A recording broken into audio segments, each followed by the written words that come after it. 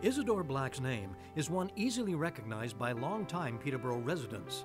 Black's of Peterborough was a staple of downtown Peterborough for more than 80 years. This family business was a local landmark, providing fashionable, quality men's, women's, and children's clothing and accessories.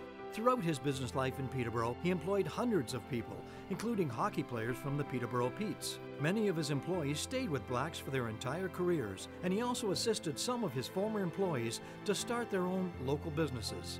His dedication to his faith and community were unparalleled. He served as the president of the Downtown Business Improvement Association, the Peterborough Chamber of Commerce, the Rotary Club, and B'nai Brith Canada.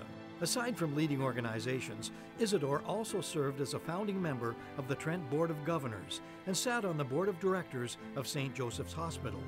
He received many awards, including the Paul Harris Fellowship Award from Rotary International in 1991, the Citizen of the Year in 2001, the Queen's Jubilee Medal in 2003, and the Distinguished Founders Award from the Panovich Yeshiva in 1995.